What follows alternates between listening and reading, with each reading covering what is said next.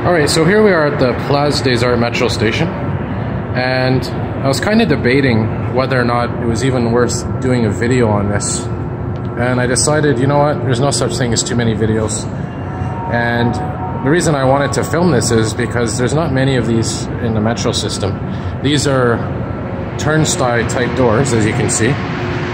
They turn around, spin around, rotate, and they only go in one direction. They only go this way, and they don't go the other way. As you can see, it's blocked off, so it's a one-way mechanism.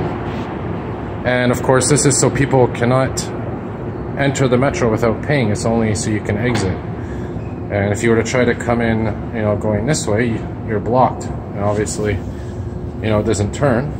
And if you try to go in the way it does turn, well, you have these bars here stopping you. So, you know, very simple but ingenious mechanism. If you want a technical description, there it is. And they have these as well, I believe, at McGill Metro Station as you're coming into the mall, the Eaton Center. So we'll try it out here. And obviously you can't take carriages or bicycles or any, you know, trolley, things that are a little awkward. So we'll go through here and show you what I mean. So here we are on the other side. And again, if you were to try to go through here, you can, obviously. It only goes one way. So anyway, just thought I'd share that with my viewers. Something a little different. All right, have a good day, everybody.